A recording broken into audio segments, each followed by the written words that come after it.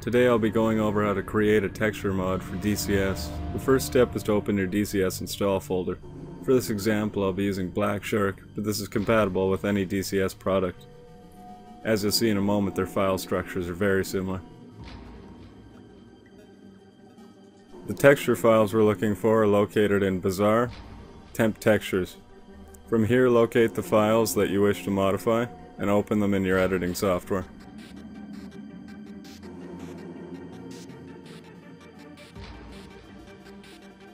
With the texture files open, we can now start modifying them to our desired preference. If you've ever used a program like Paint before, this should be a simple process. As you finish modifying each file, save them to your desktop so you can easily find them later once you're finished.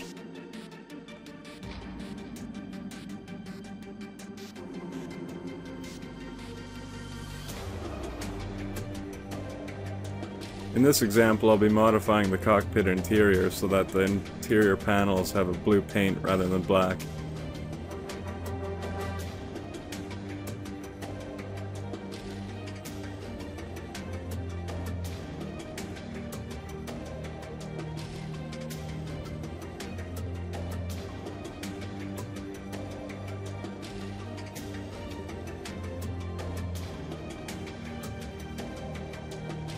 With the files completed and saved, back up the originals in case you aren't satisfied with your results or if something goes wrong.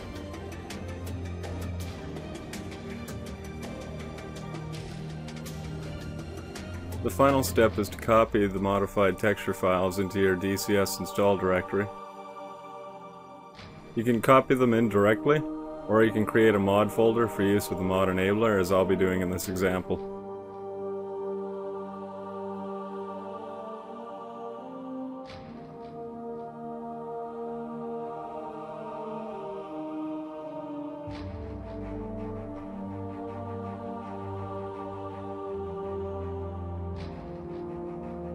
When creating a mod folder for use with the mod enabler, the important part is to make sure that the file structure is the same as the file structure used in DCS. That way, when it gets copied in, it can route the files exactly where they need to go.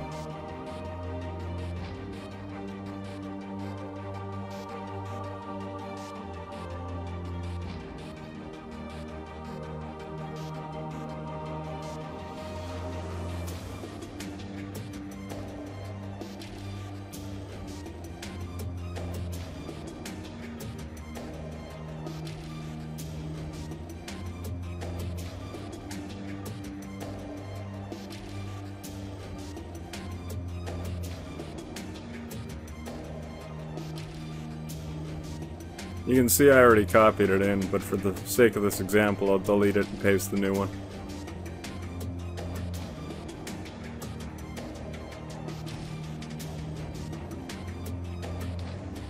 Now that we've created the mod, we open up the mod enabler, enable the mod, and then run DCS.